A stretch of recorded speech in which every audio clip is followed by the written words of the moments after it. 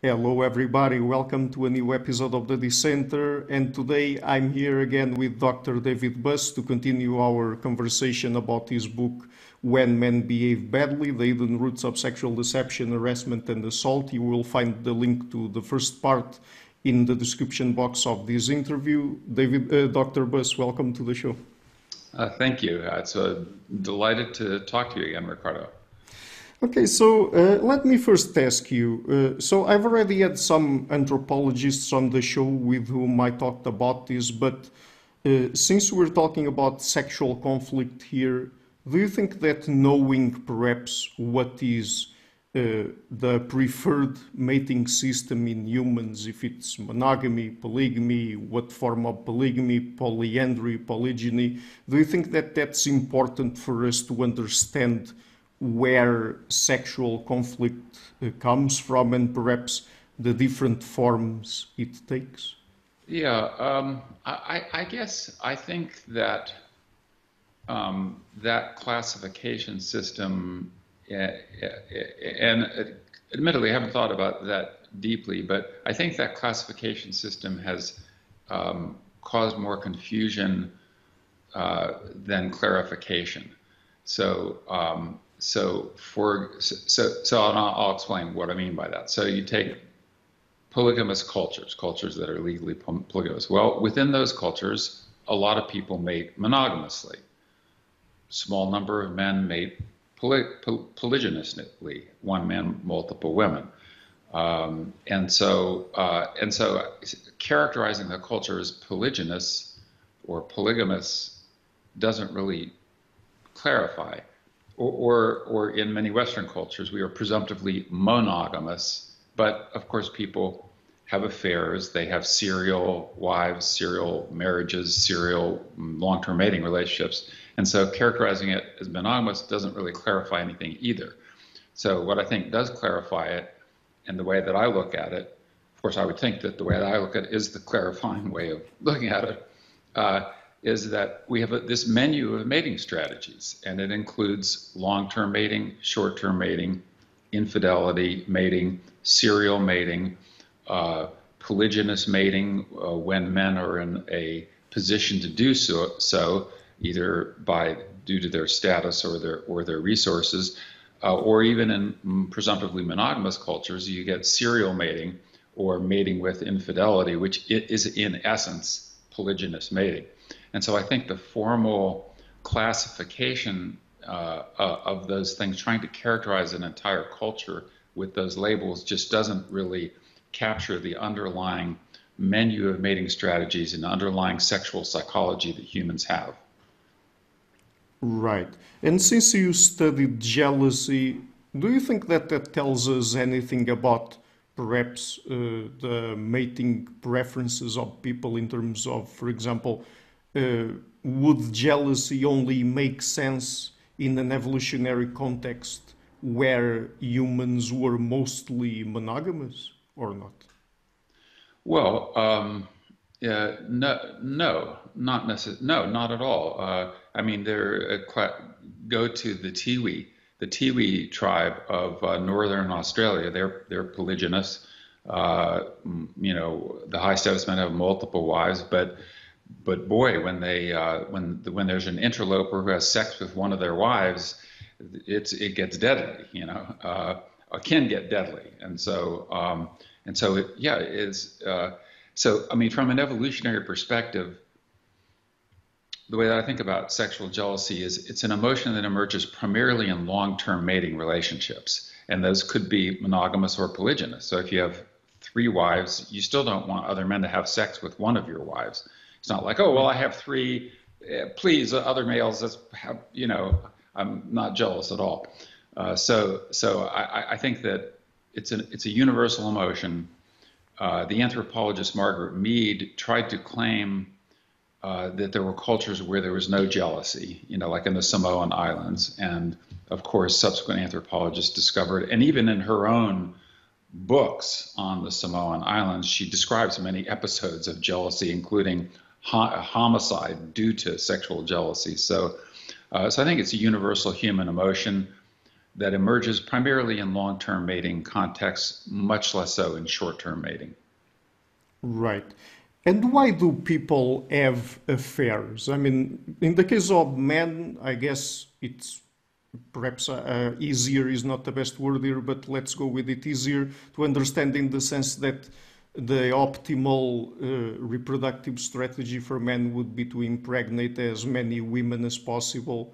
Yeah, and but in terms of women, I mean, why do they have affairs? Yeah, this is a great question, and it's been a relatively neglected topic. So, this is an area where I differ or depart from most other evolutionary psychologists on the issue, and have changed my mind on what motivates women to have affairs. So, the traditional explanation, or the historically the most ancient explanation, scientific explanation in evolutionary psychology, is what's called the dual mating strategy hypothesis. So where women can get resources from one guy, but good genes from another guy. And in a game theoretic sense, in principle, the hypothesis is perfectly reasonable. That is, if a woman could do it, she would choose the man with the highest quality genes for good health, for example, or sexy son genes. And also get the resources from, other guys. And we know that the high status men sometimes are reluctant to devote all their resources to one woman. So in principle, it's a viable hypothesis. But I started to question it, I don't know, maybe 10 years ago or so. Initially, I thought, well, this is a great explanation. And initially, there was empirical evidence that seemed to support it, and the primary empirical evidence was that that women experience mate preference shifts at ovulation to prefer more masculine and more symmetrical men, and masculinity and symmetry were regarded as markers of genetic quality. And the hypotheses behind those were also perfectly reasonable. That is, the hypothesis with masculinity was that testosterone, that masculine features are a product of testosterone production in the body during development, and that we know that testosterone compromises the immune system, and so only men who have a very healthy immune system can, quote, afford to crank out a lot of testosterone and produce these masculine facial features, bodily features. And then symmetry, of course, the things that cause symmetry are either genetic or environmental insults of various kinds. So if you have a high mutation load, for example, that we were bilaterally symmetrical species, and so under normal conditions, we develop, the two arms, two legs, and they're in relatively equal proportion. And so if there are environmental insults, diseases during development, et cetera, or a high mutation load, these can produce asymmetries. And so again, resistance to these environmental insults or a low mutation load could be markers of genetic quality.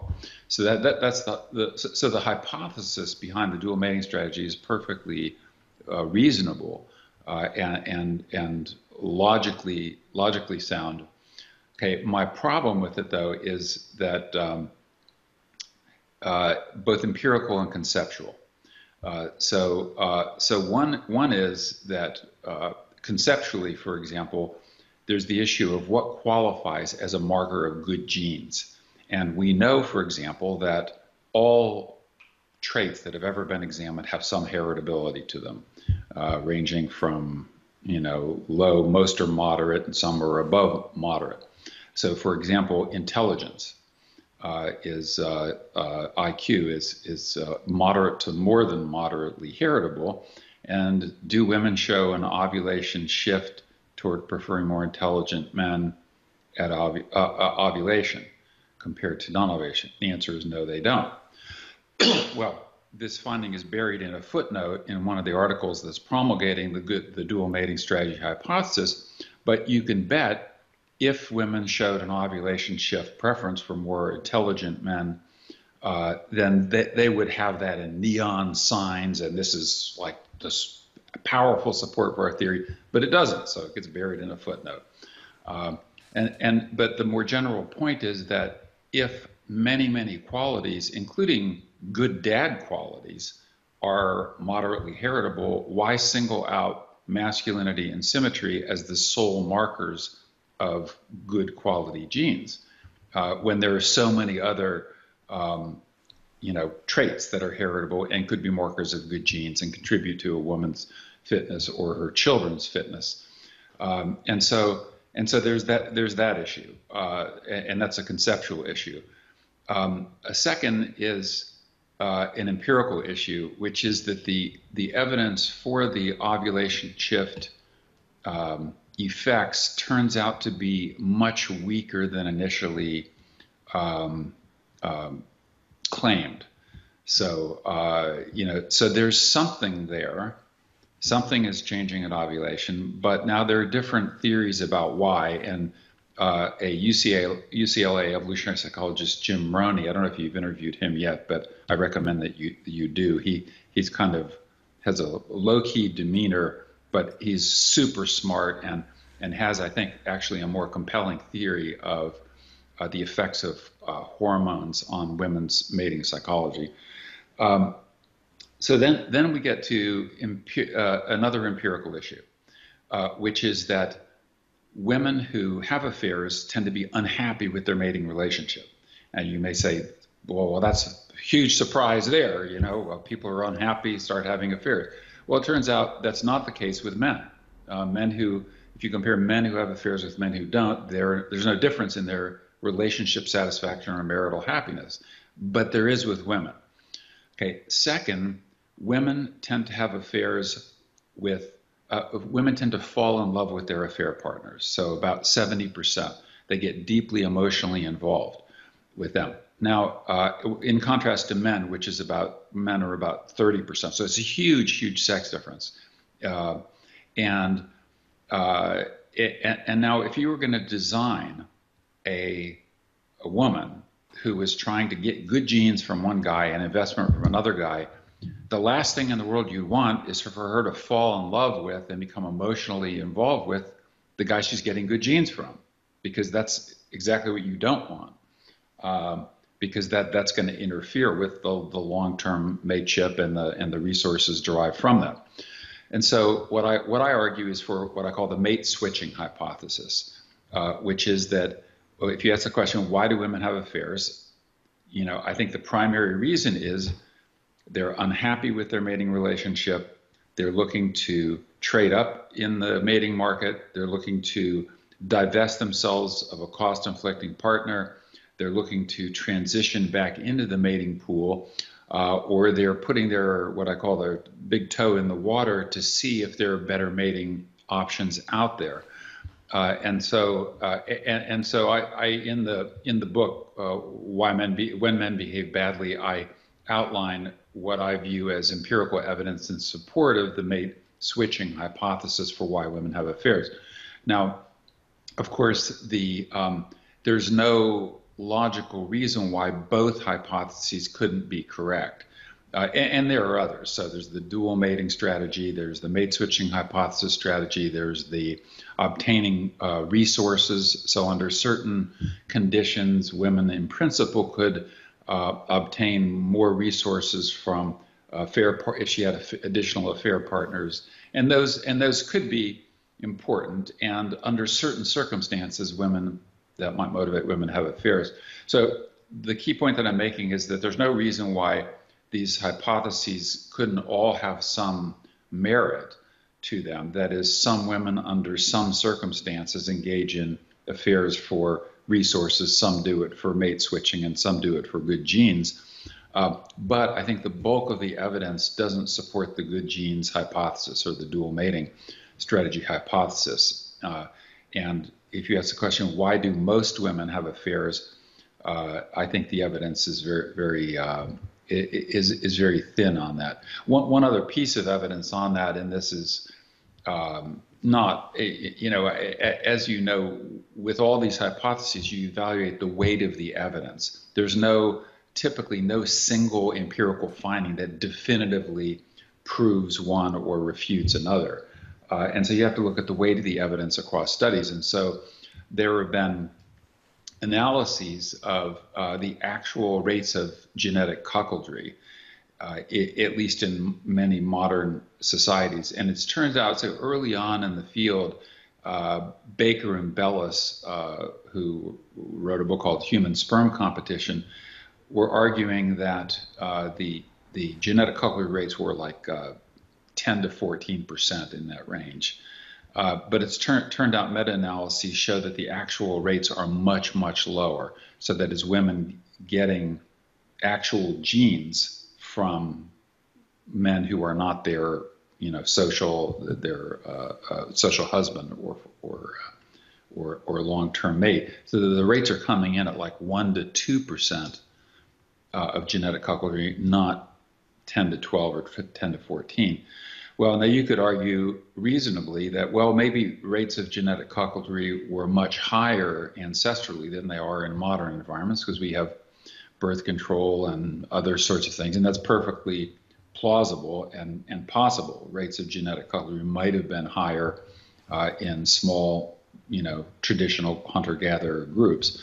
But nonetheless, if it were the case that the rates turned out to be more like the 10 to 14% in the modern environments, and that the genes that women got from these tended to be from men who were highly masculine and very symmetrical, again, they would be trumpeting that as, in neon signs, as support for that dual mating strategy hypothesis. But it doesn't turn out to be the case. And so I think there's people, as you know, science is a human endeavor, and people have, personal status and reputations at stake, and, you plant your flag on a particular hypothesis, people tend to cling to it with great alacrity. And I'm not exempt from that, but this is just a long-winded way of answering your question about why women have affairs. And it's something that I've changed my mind about. I used to be, the dual mating strategy hypothesis used to seem very plausible to me, and I even wrote about it in my book, The Evolution of Desire, and in other places, and I've just come to question it over time. And as part of your question was also, are there sex differences in what motivates people to have affairs? Yeah. So most men who have affairs, and not all, cite things like sexual novelty, the opportunity presented itself, sexual gratification. We know that. So there are massive sex differences in the underlying psychology of why men and women have affairs. Right. So tell us now about sexual double standards and where they originate from. Particularly, you talk about what you call the me versus the double standard. So Yeah. what about it? Yeah. Okay. So So to start with, most people, when you say sexual double standards, what they mean is that women are judged more harshly for the same pattern of sexual behavior as men are. So having affairs or having multiple partners or engaging in, a short-term mating strategy, that causes more reputational damage to a woman than to a man. That's the traditional double standard. What I argue is that there's certainly evidence for that, and we can go into why. But I argue that there's actually another double standard, which is, as you say, the me versus thee. So there's some evidence of this is from a study that asked people what counts as sex. And this is something that surprised me. I asked my undergraduates this as a thought experiment. I said, does oral sex count as sex? And it splits the class. About half say yes and half say no, that's not sex, which surprises me because I always thought oral sex was sex. I mean, it's called oral sex for a reason. But at any rate, what this study found is if you say, if you experience oral sex, does that count as sex? Is that sex? And what studies show is like something like, I don't know, I'm making up the numbers, but these are precise in the book. Of course, estimates. Maybe a third or 36% say, yes, that counts as sex. But if my partner has sex, it's more like 2/3. Oh yeah, that's if my partner has oral sex, that is absolutely sex. And so when you ask men this question, you might think, if you just examine men, you might think, aha, that's the standard sexual double standard. That is, it's okay for men, but not okay for women. But if you ask women the same questions, you get a very similar pattern. They say, well, if I have oral sex, it's not really sex, but if my partner does, definitely sex. And so people seem to have different double standards. It's okay for me to, engage in this form of sexual conduct, but not my partner. And sometimes women are baffled by this. So this has been, it's very prominent in men. One of the examples I use in the book, although there are many others, but is that the Joseph Smith, the founder of the Mormon religion, where he was married, happily married to his wife named Emma, but he found himself uncontrollably attracted to other women. Now, this is, of course, shocking because most men have never experienced this, as you know, attraction to other women. But what it came to him, God came down and he had this revelation, and he thought that God couldn't possibly have made other women so attractive and so enticing if he meant a man to be limited to just one wife. And so this further revelations, God told him to create the system of plural marriage. So where men can have marry multiple wives. Okay, but if any of the wives have sex with another man, that is blasphemy, and she shall be destroyed according to the Mormon God's commandment. And so you have this sexual double standard, and so women find it puzzling that many men, of course, have this, that, hey, if I have sex with someone else, it doesn't really mean anything, which can be correct, by the way. It could be just sex. But if my partner does, then that is, sexual jealousy emerges and all kinds of havoc follow from that.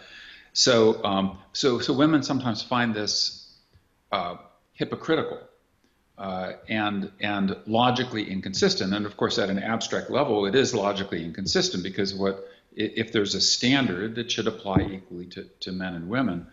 But an evolutionary perspective reveals, well, it is actually perfectly explicable because you're dealing with two very different underlying psychological adaptations in men. One is desire for sexual variety, and the other is sexual jealousy, desire to keep mate totally faithful.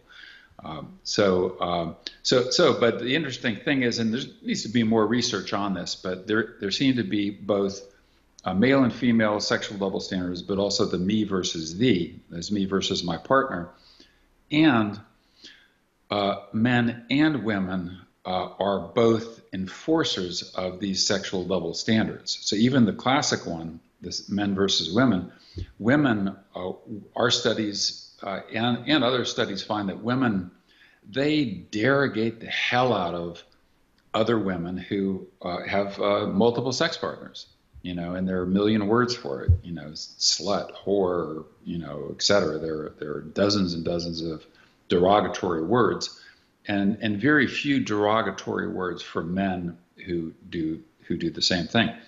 But now, so from a male perspective, again, if he's evaluating a woman for a long-term mateship, if she has had multiple sex partners, then this is a bad cue, because one of the things men prioritize in long-term mating is sexual fidelity, and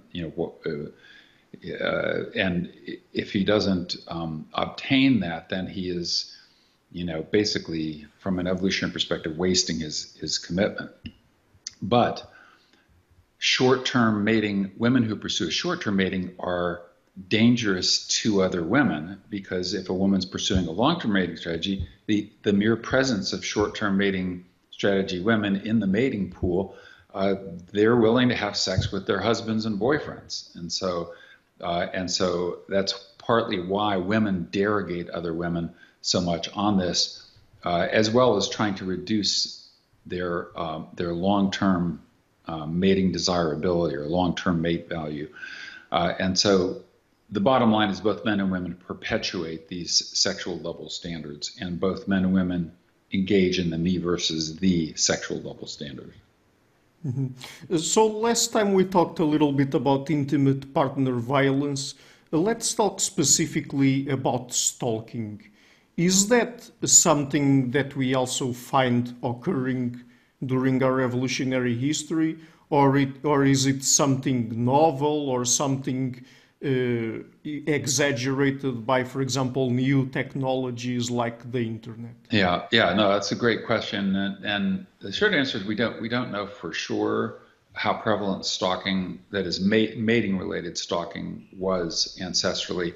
You're absolutely correct that modern technology enables cyber stalking, and in ways that are totally evolutionarily unprecedented. But I think that, I mean, it's one of these things where I suspect that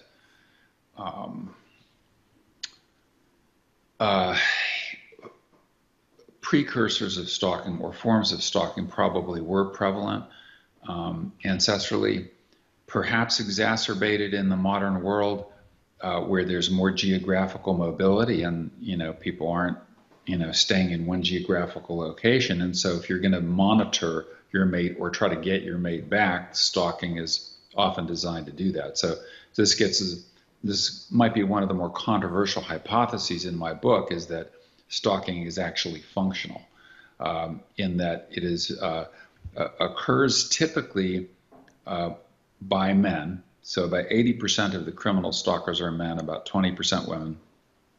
And it's designed to either get the woman back who's dumped him, and has dumped him in part because he's either cost-inflicting or there's a mate value discrepancy. And it's one thing we found in our studies, is that the victims of stalking tend to be much higher in mate value than the stalkers. And so in the stalker's brain, he's lost.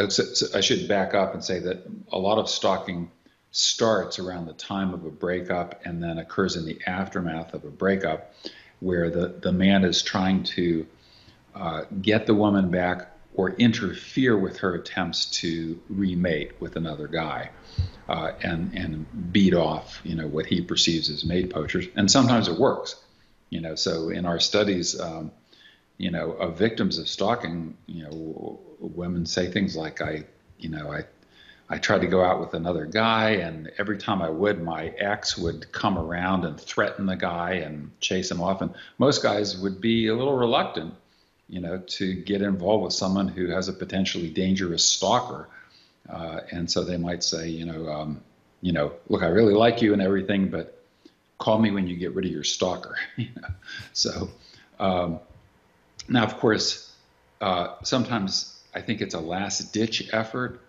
That is, it's not like the first strategy that men pull out, but rather the man perceives that he will not be able to replace this woman that he's lost with someone of equivalent mate value, or not be able to replace her at all. And that may be those may be realistic appraisals, given that these guys are substantially lower in mate value. Now, a lot of times, probably in most cases, stalking does not work. That is, the woman doesn't go back to the guy, doesn't have sex with him, but sometimes it does work. So sometimes she sees him again, sometimes has sex with him, and then of course it tends to be very effective in scaring off other men. And so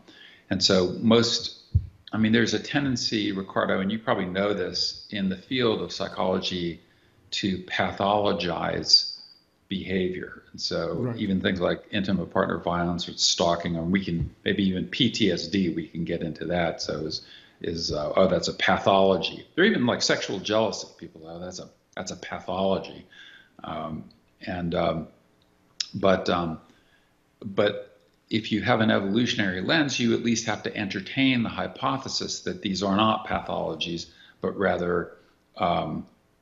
functional patterns, functional strategies that emerge from an evolved sexual psychology. That's very interesting. So, if these are not really pathologies and perhaps they might occur in certain circumstances, some of them potentiated by the sort of modern environments we live in, how do you think we should deal with them? Do you think that perhaps there would be some environmental strategies to put to use there or not? To curb stalking? Uh-huh. Yes. Yeah, yeah, absolutely. I mean, I think that, this gets back to, and I know you know this, but not all of your listeners will, is that invoking an evolutionary explanation or a functional explanation does not mean that the behavior is inevitable or ineluctable, or it doesn't mean we can't change it. I mean, one of the things we know about human evolved psychology is that we are very sensitive to things like social norms, sensitive to punishments, et cetera. And so, for example, like I think that there are adaptations to murder people, homicidal adaptations that I've written about in one of my other books, The Murderer Next Door. But in fact, we've created circumstances that have dramatically reduced homicide rates. But I think without those, without an effective police force, judges, juries, jails, and very strong social norms against killing, I think murder rates would be a lot higher. And I think there's evidence that they were a lot higher over deep time in human evolutionary history. So with respect to stalking, I think that laws and changing social norms are ways to deal with it. And I mean, one of the remarkable things is that stalking laws are relatively recent. So stalking was not viewed as a crime. I think they came in the early 90s, if my memory serves me correctly. And so that means prior to that, I mean, women victims, and I knew some who were stalked prior to those.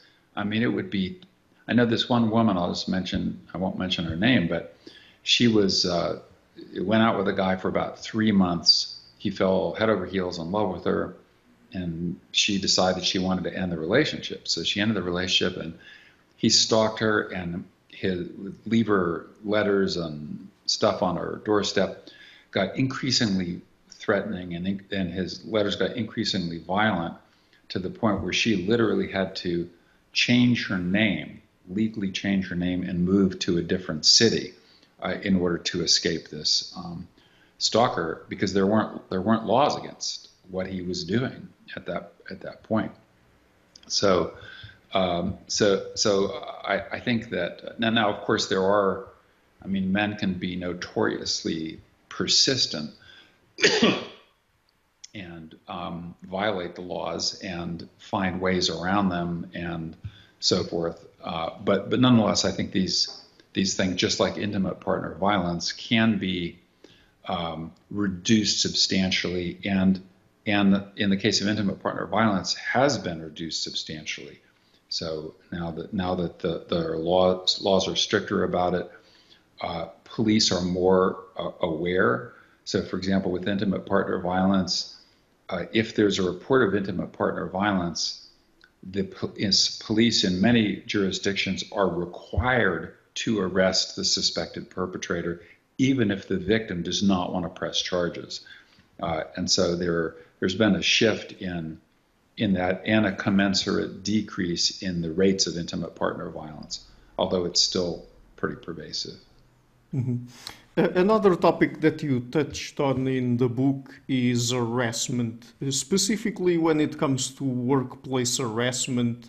Do you think that constitutes a form of evolutionary mismatch, in the sense that perhaps the workplace as we have it in modern societies differs considerably from the ways men and women interacted among themselves in more traditional hunter-gatherer societies, for example?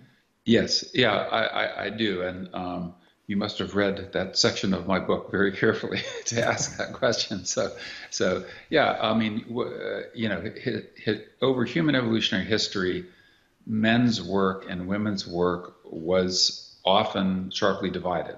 So that is, men engaged in things like large game hunting with coalitions of other men. They engaged in things like warfare with other men. They engaged in defense of the group against an attacking group with coalitions of other men. Women, very few did large game hunting from what we can tell. Sometimes small game hunting, squirrels, but mostly gathering, food preparation, and so forth. And they did this with other women.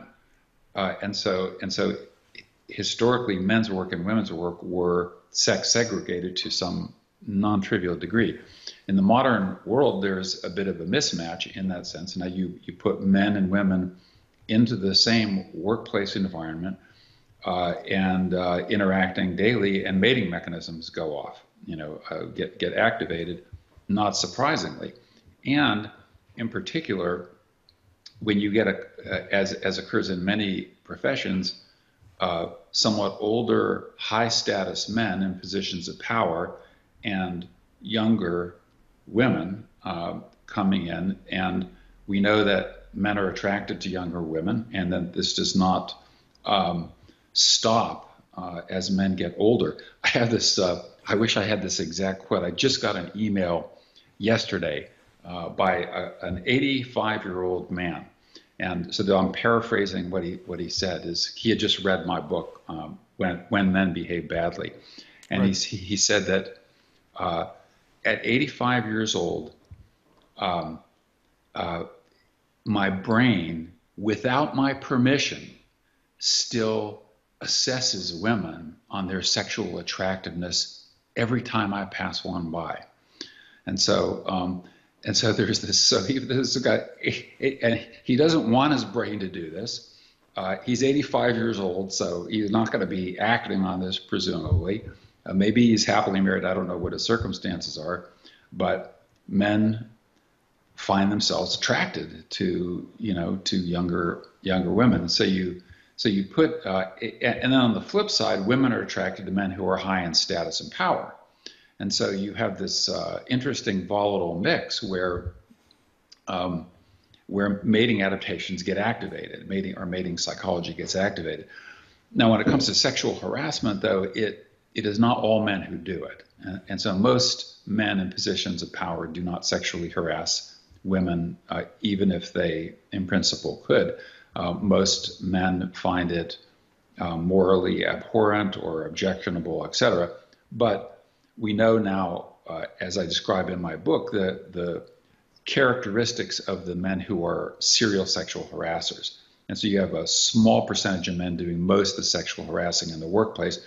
And these are the men, I think we talked about this a little in our previous conversation, men who are high in the dark triad traits. So narcissism, Machiavellianism, psychopathy, combined with a short-term mating strategy.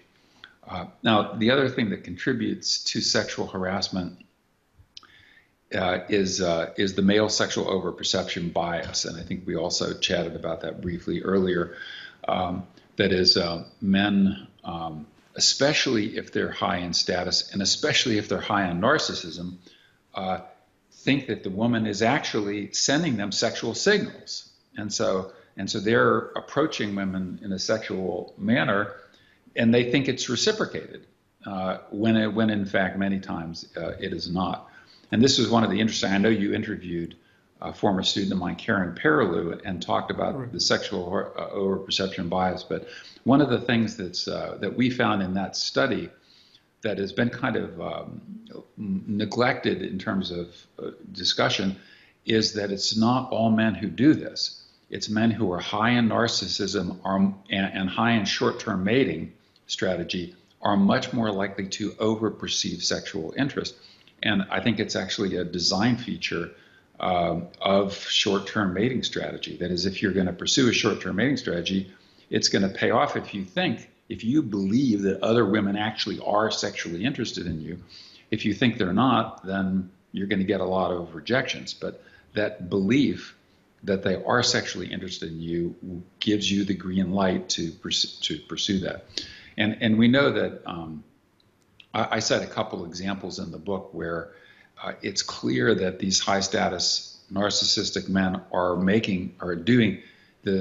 engaging in a sexual overperception bias. And because like in the case of former Senator Bob Packwood, he literally wrote in his journal that he knew these women were attracted to him. Otherwise, why would they, be in the copy room just when he was and admiring his bulging biceps and all that? Anyway, he was accused by 20 different women of sexual harassment, and then eventually was forced out of the Senate before he got convicted of it, and before they forced him out. But it gets back to the key point, and this is why I have some reservation. I had some reservation about the title of my book, When Men Behave Badly, just in the sense that it's not a book about male bashing, and it's not all men. It's a minority of men who commit the majority of, in this case, acts of sexual harassment. Mm-hmm. But since you mentioned men in positions of power in the context of the workplace when it comes to sexual harassment, do you think that when feminists say that sexual harassment is not about sex, but it's rather about power, could they have a point there? Could they be at least partly right? Yeah, of course they could be partly right. I mean, this is one of the mistakes that people make, is they think that human behavior has to be caused by one motive, and so it is possible that some men sexually harass because they get off on the power aspect of it, but to think that and the other critical thing is so I think that most sexual harassment is not motivated by power. By the way, I think it's motivated by attempts to gain sexual access. However, what was I going to say? I lost my train of thought there. I apologize for that. The question was power. Oh, well, one issue is that, and there's some evidence for this, that men in positions of power, when they get high status, they feel sexually entitled. I remembered the point that I was going to make, is the perspective of the victim versus the perspective of the perpetrator of sexual harassment. And so from the perspective of the perpetrator, I think in most instances, it's an attempt to gain sexual access. But from the perspective of the victim, it's not sex. And so it's a form of, it's harassment, or even a form of violence, or a form of abuse of power. And so from the perspective of the victim, it's very different, reasonably so. The other thing is that many women do not view, and I asked some women about this, why do they think it's all about power, not at all about sex? And their perspective was that for many women, sex is sex within the context of a relationship and an emotional involvement. And so that's not sex for them. Some guy in positions of power, leering at them, making sexual overtures, that's not sex from their perspective. And so I think, again, this kind of this feminist perspective is more reasonable when you understand that there are differences between the psychology of the perpetrators and the victims, and that what sheds light on it is understanding that male and female sexual psychologies are fundamentally different. And so pretending, what I call sex difference denialism, I think is the scourge, the modern scourge of, which totally surprises me, because the sex differences in the domain of mating and sexuality and aggression, which of course is related to mating and sexuality, are the largest and most well-documented and most replicable findings in the field of psychology. So, but understanding the underlying sexual psychology of men and women and how they differ is critical to shedding light even on these things like feminist versus evolutionary perspectives on sexual harassment. Mm-hmm. So last time and also today when talking about stalking, I asked you about perhaps some strategies that we could use to deal with these different forms of sexual coercion. But from an evolutionary perspective, what are some of the strategies women themselves have against sexual coercion? Yeah, okay, great question. So you've obviously read chapter 8 of my book, where it's a long and I think the most important chapter of my book in some ways, in that it is the only attempt that I know to assemble all of the possible defenses that women have against sexual coercion. And I think there are about a dozen of them that I have there. And so I'll just perhaps mention a few. I can't go into all of them, and I hope people will read that chapter, especially. And I have a table that lays them out. So one is fear. We know that fear is an evolved emotion. The fight or flight response, et cetera. It's one of the most ancient and conserved emotions that humans have, and it has a very long and deep history, a mammalian history. But women fear strange males, and they fear strange males also who start talking about sex a lot, and so this fear causes women to avoid circumstances that would put themselves in sexual danger. So like going out at night alone, for example, or going to, I don't know, a fraternity party unaccompanied, where there might be spiked, drinks there. So fear is one of the first lines of defense. Another is, which I think is evolutionarily ancient, is bodyguards. So bodyguards, that is, the husbands, the fathers, the brothers, the sisters, the female friends, the male friends, who can basically deter sexual coercion before it even happens. So someone who's going to try to sexually coerce a woman or sexually assault a woman is going to be deterred if there's three big formidable brothers, in close proximity of the woman. And women also actively enlist bodyguards. And one of the sort of tragedies, and this is again a mismatch between ancestral and modern environments, is that you have women who grow up in a family and then they go off to college or university 1,000 miles away, where they don't have their close kin in proximity and they don't have their friendship network established yet, which is why freshman women, first-year university women, are most at risk of sexual coercion, because they are all of a sudden devoid of the bodyguards that they formerly had. I'll mention another one. One is freezing, where when there's a threat, and this is also evolutionarily ancient, and we do it when there are predators in the environment. This is why I think the predator-prey analogy is very much on point in some respects with respect to sexual assault and victims of sexual assault, or sexual predators and victims of sexual predators, is that when there's a threat, one of the things people do is they freeze, which causes you to mobilize your attention to the source of the threat, its location, its actual danger, possible escape routes, etc. And so freezing is another, I think, evolved defense. And then maybe I'll mention two more. One is tonic immobility.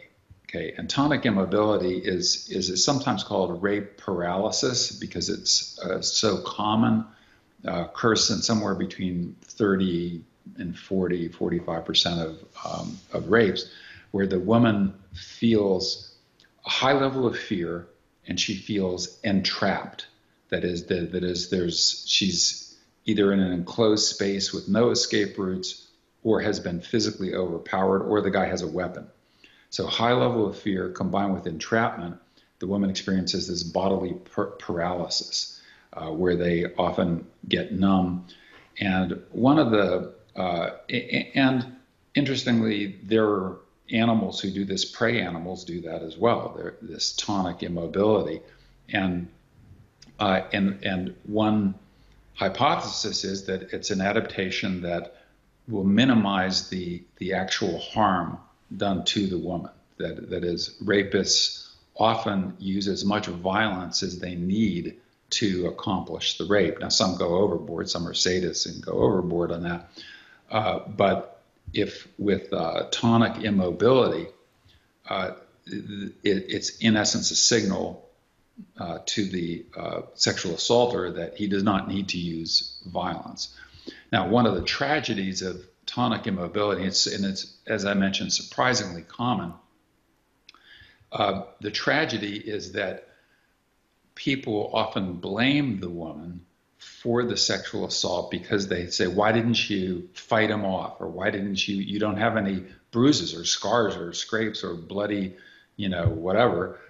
Why didn't you fight him off? And women themselves feel guilty. They think in retrospect, I should have done more. And I think understanding that this is an involuntary response to this high level of fear and feeling of entrapment. And it's not that the woman consciously decides, I'm not going to fight him off. It's an involuntary response. Understanding that it's an evolved involuntary response, I think, will help people not to blame the woman for not doing more, and also will hopefully eliminate self-blame or reduce self-blame, because women often feel guilty. They feel somehow that they could have done more, should have done more, when they can't, because it's an involuntary response. And so tonic immobility is I think an important one. And then the final one that I'll mention, I realize I'm going on at great length here, probably a lot more than you want, but the last thing I'll mention is PTSD, post-traumatic stress disorder, as it's called. And I raised the hypothesis, and it's not original with me, actually. A guy named Cantor originally proposed this, that these symptoms of post-traumatic stress might actually reflect adaptations. So one of the things that we know that is associated with post-traumatic stress is things like agoraphobia. So women don't want to leave the house, flashbacks, and so it might be the hypothesis. It might be the brain's way of telling a woman, don't put yourself, don't go over that hill, where the sexual assault happened before, and so. So now this might be quite controversial to propose that it's not a disorder, but it actually might be functional. And and I guess the final one, I know I said I was going to tell you the final one, but one final one is concealment. So that is one of the most common things that women do when they experience a sexual assault. They often conceal it. They something like half of the women don't tell anybody. They don't even tell their best friends.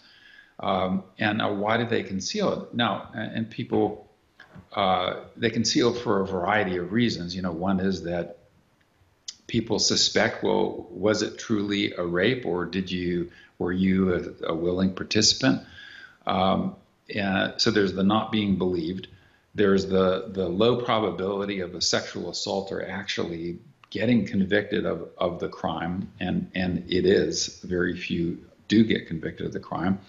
There's the prospect of going through a grueling, trial and interrogation by police and further humiliation, where women often experience it as a second rape. That is, going through the aftermath of revealing it is often more traumatic, or as traumatic as the actual rape itself. And so, and we know from an evolutionary perspective, it causes a decrease in the woman's perceived mate value, and it leads to, if she has a husband or boyfriend, there's a huge breakup rate in the aftermath. And so concealing it could in fact be functional for women because of the cost they incur by revealing it. And so anyway, you start with fear, and then you go up through. I also talk about appeasement versus fighting, and which of these are more effective. And I think people need to know, men and women need to know which defenses are the most effective, especially in the modern environment. So anyway, that's a very long-winded answer to your question.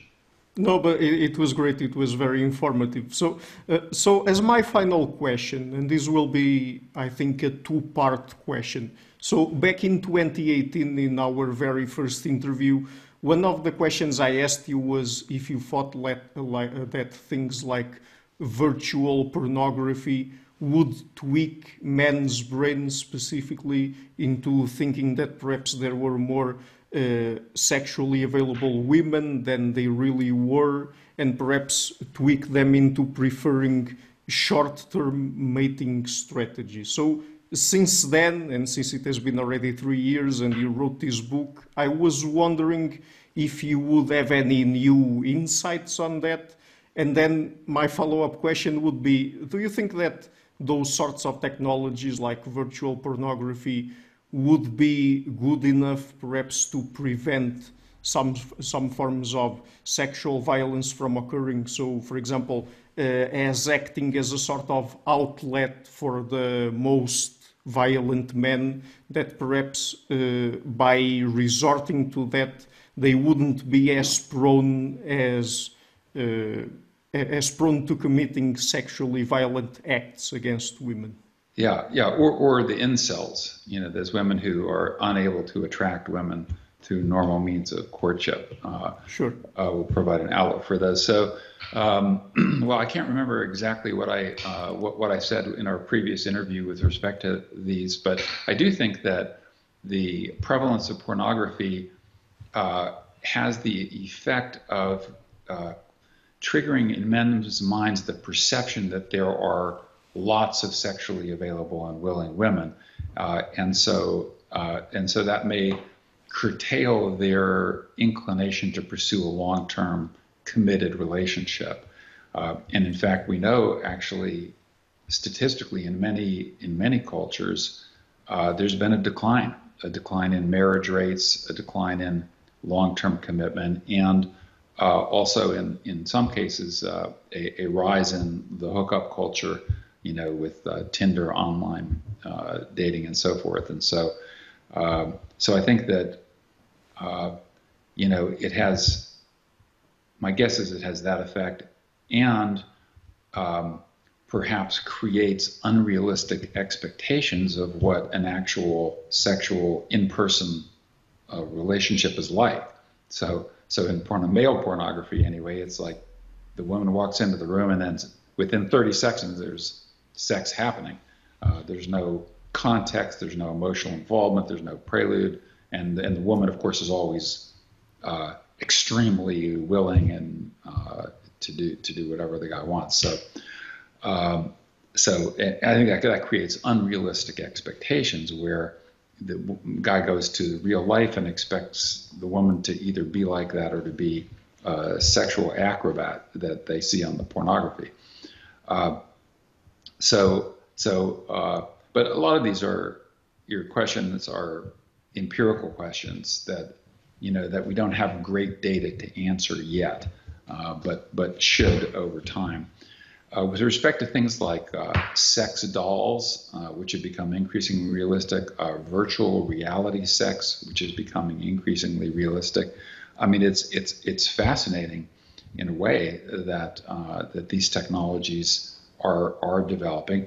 Not surprising from an evolutionary perspective that males seem to be the most heavy consumers of these technologies. I don't see throngs of women clamoring for them. But I think that I mean, there's controversy around things like virtual sex and the sex dolls, but I actually suspect that it will have a beneficial effect, precisely for the reasons that you allude to, perhaps resulting in a decrease in rape rates, and also finding outlets for incels, that is, involuntarily celibate men who cannot attract a woman for one reason or another, due to low mate value or due to a little bit of on the Asperger's spectrum, disorder. So they lack the social skills to attract women.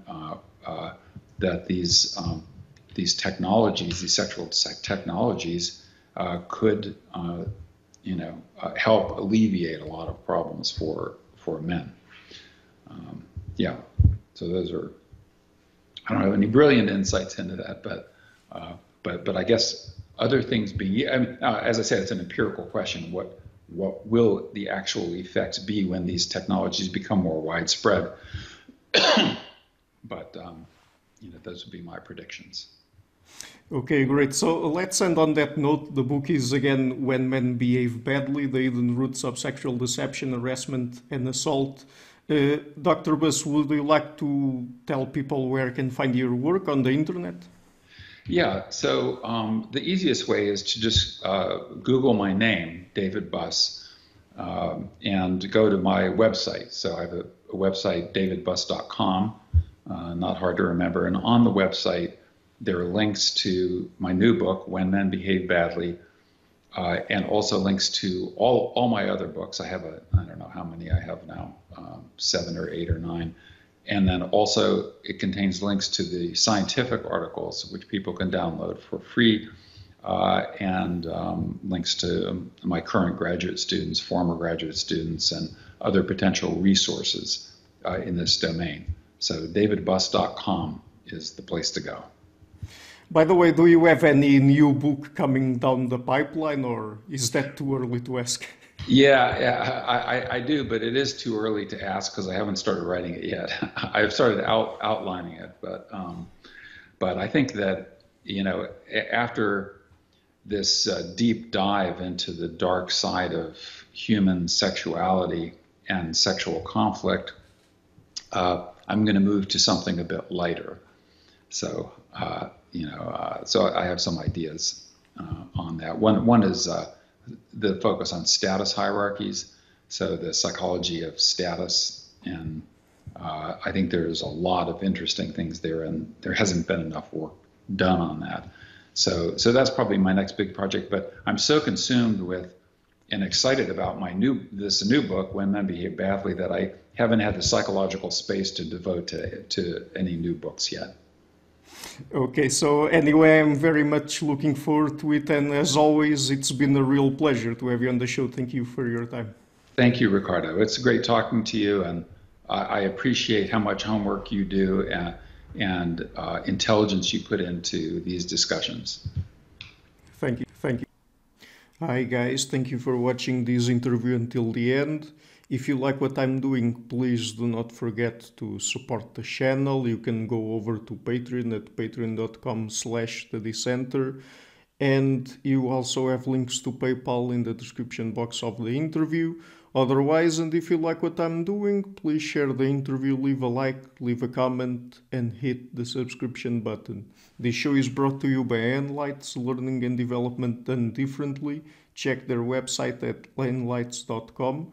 I would also like to give a huge thank you to my main patrons and supporters, Karen Litzke and Blanchett, Perga Larsen, Laguerrero, Francis Fordens, Frederick Sunda, Ricardo Vladimiro, Craig Healy, Adam Castle, Olaf Alex, Jonathan Wissel, Jacob Klinkby, Matthew Whitting, Bernardo Wolf, Tim Hollacy, Eric Alenia, John Connors, Paulina Barron, Philip Force Connolly, Jerry Mueller, Herbert Gintis, Rutger Voss, Bo Weingard, Rebecca Newberger Goldstein, Dan Demetriou, Robert Windager, Rui Inácio, Arthur Coe, Zoop, Marco Neves, Colin Holbrook, Susan Pinker, Thomas Trumbull, Bernardo Seixas, Pablo Santurbano, Simon Colomba, Jorge Spinha, Phil Kavanagh, Corey Clark, Mark Blythe, Roberto Inguanzo, Mikkel Stormir, Eric Neumann, Samuel Andreev, Tiago Nunes, Bernard Hugni, Alexander Dunbauer, Omari Hickson, Fergal Cusson, Evan Bodrenko, Hal Herzog, Don Ross, Jonathan Librant, Oslam Bullitt,